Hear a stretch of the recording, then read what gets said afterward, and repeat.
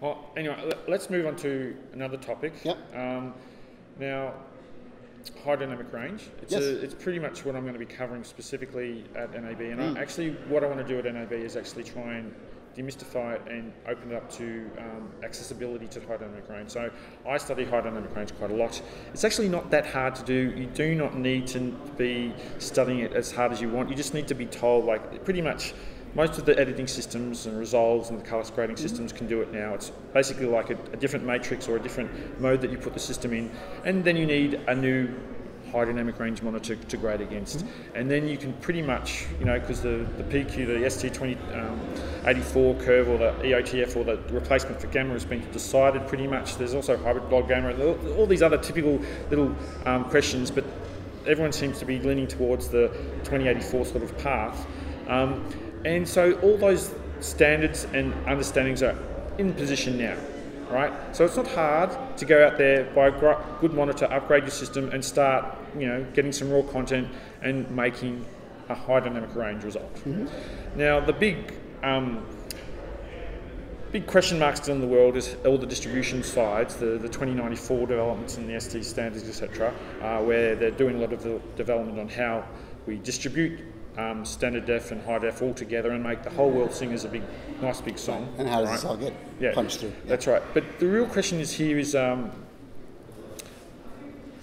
is high dynamic range going to change the canvas or change the way we make the content? Like, there's a learning curve involved.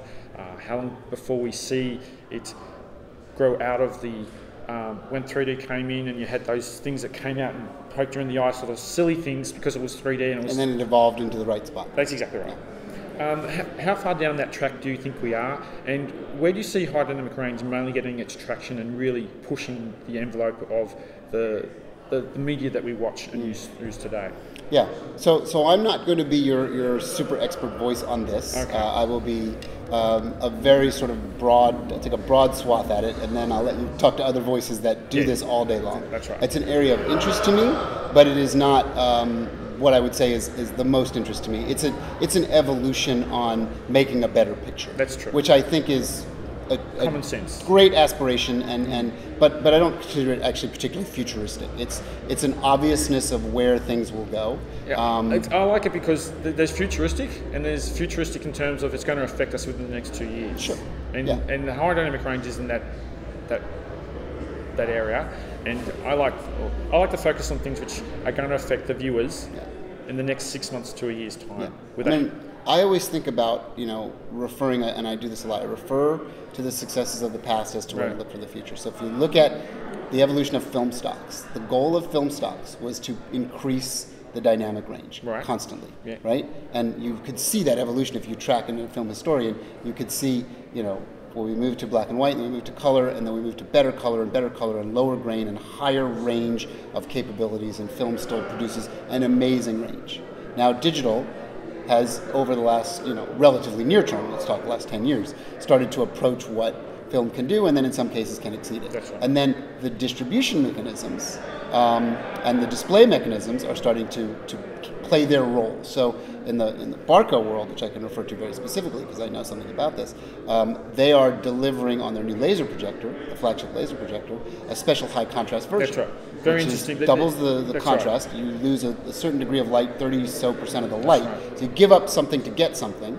But because these machines and laser projectors are so insanely efficient, that's right. You're not really giving up anything. You can still light up a huge screen with one of these laser projectors and get that deep black and find the top end whites in a way that can go to scale.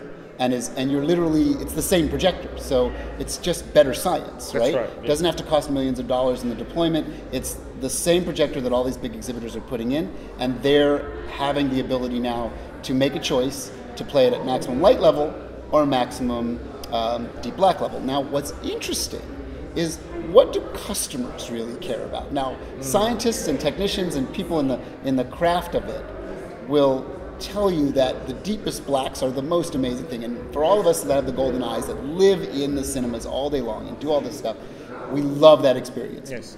But I'm willing to sort of bet that if you put regular audience in and just show them a massively brighter picture, that just fills their field of view in a wonderful way versus something that has really deep blacks, they would likely say brighter is the more sort of overt way to do this. So it's interesting because you have to train your audience to understand the nuances, That's right? Yeah. There's an overt way, it's like brightness, brightness, brightness. That's right. There's a more nuanced way, is brightness plus better blacks. That's right. Better awareness that the screen can kind of like go away a little bit in a super dark room.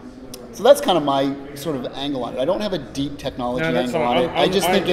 I think it's a great evolution, I do too. and we continue to drive on it. And I think you're going to see a lot of stuff at NAB, both for cinema and of course for home panels. For we just see at CES is all the home panels. I'll be covering a lot of it in terms of it's changing very fast, and to a degree, because I studied this. We're sort of rushing down the road before we actually know where it's going. Which is fine, which is what we tend to do anyway. That's right. In all of our pursuits. And that's why it's a little bit exciting, because it's like you're looking behind the curtain and looking over the green hill to see what's on the other side. And so it's driving to us technologists. And that's what I do every day. I mean, I'm just exploring all kinds of things. That's why my world of VR, my world of escape is just constantly exploring the boundaries.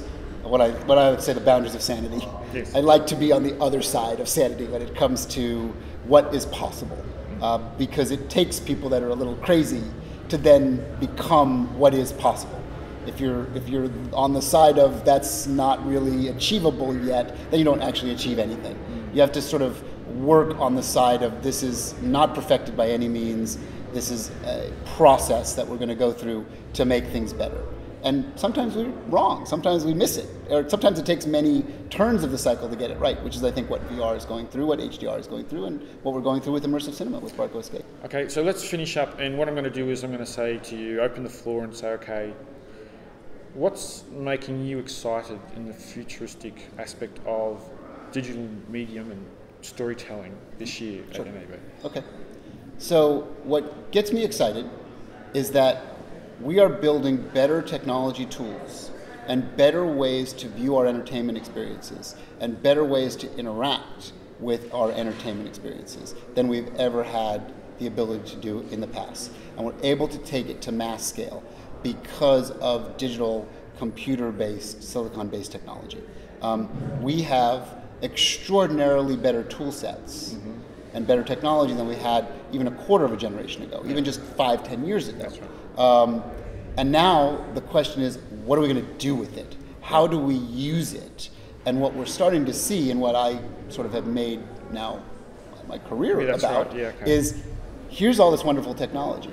How do we put it into practice? How do we find the right craftsmen at the right time that are going to actually hit these things out of the park, that are going to make something that's so compelling in a way that's so new that this is now becoming the new way to enjoy our entertainment, to relax and interact and do things. So I see that on the VR front. Yep.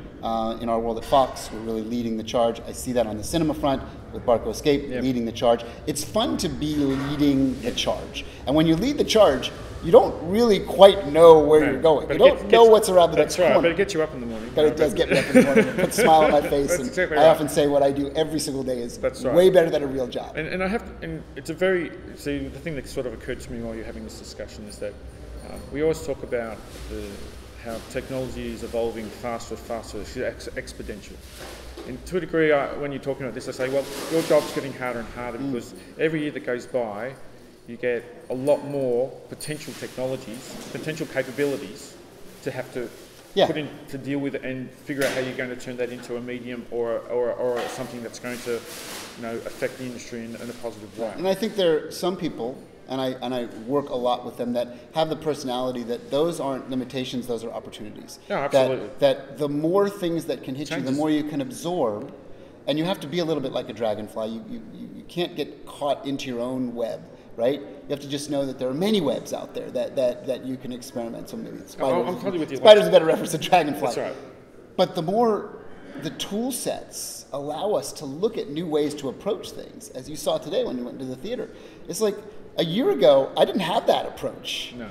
I didn't have people, I was like the only one that was saying, we can try these. And now you have a set of craftsmen that are actually finding new approaches and better approaches than I would have ever thought of on my own. I just feel like I'm the one that has to light the match, and I don't mind being that guy. So it's, when you're the one lighting the match in the dark cave, you're holding it up and you're looking around and it's all dark, but you're just trying to guide the way. And based on, so one of the things that I want to turn this into a message that I want to put out there, right? The things you're saying I agree with completely.